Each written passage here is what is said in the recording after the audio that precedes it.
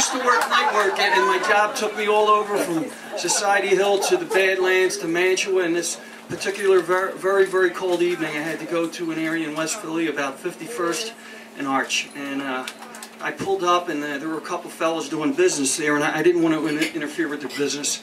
That could have been dangerous, so I just pulled over and I said, fellas, I just have to take care of this customer and give her some heat. Do you mind, guys?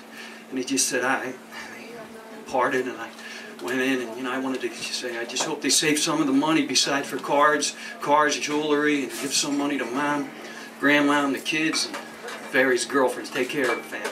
But anyway, I go into this customer's house, and it's a beautiful, like a Victorian type of house. And this one customer, she sewed, and she put these little doilies on dolls, and it was so cute. And she said, "My name's Miss McLean. Would you like some tea?" And I said, "I would love some tea, Miss McLean."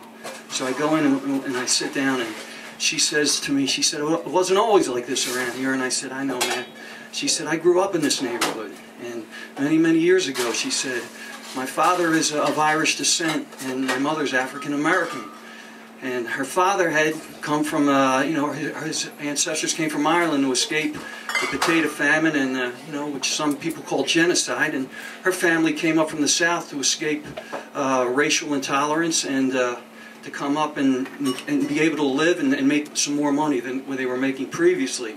So she proceeded to tell me, the story about the fact that the east side of 52nd Street was mostly Italian, and the west side of 52nd Street was Irish. And when she was just a little girl, her father was a teacher, and there was a fight between the Italian and the Irish guy, and they were calling each other certain ethnic epitaphs, and she had laughed, and her father took her off to the side and said, "Don't ever laugh at that, it's not funny."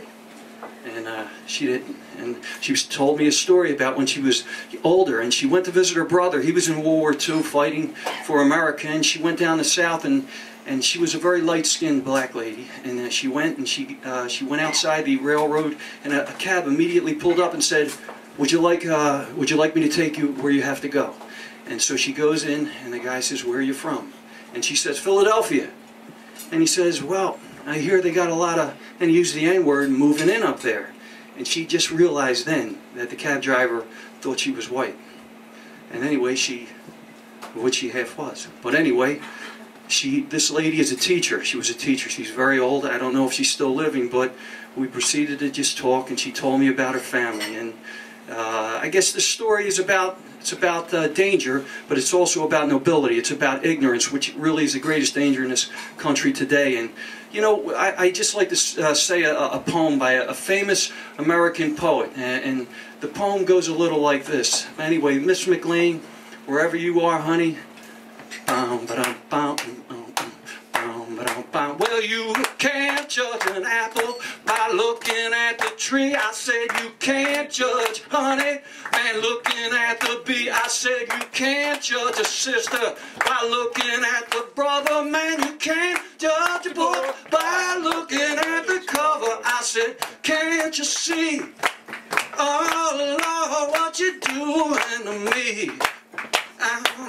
Well, I might look like a farmer, this boy's a lover, man. You can't judge a book by looking at the cover. Just remember, racial intolerance of all sorts is ignorance. Ignorance is the main enemy. Keep it out of this, man.